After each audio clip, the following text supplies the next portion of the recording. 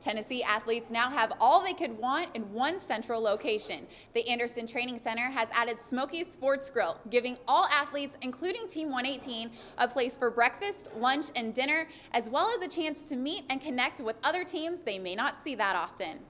Carbohydrates, fruit, yogurt, dessert, and a deli sandwich station complete with a grill for paninis are just some of the tasty options athletes have at Smokey's. I really like it. You know, you can pretty much count on them cooking something good every day, especially for dinner where they have the Panda Express going on a little bit. But yeah, I love it down here. It's obviously really convenient for everybody, and the people are down here real nice too.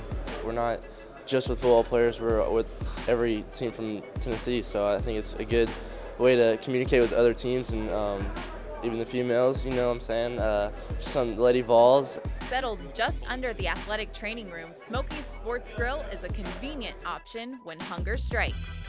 I love it.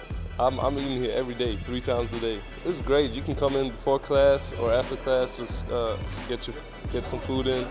The addition of this cafeteria is just one more reason Tennessee has one of the best facilities in the nation. For Vol Report, I'm Danny Kleppinger.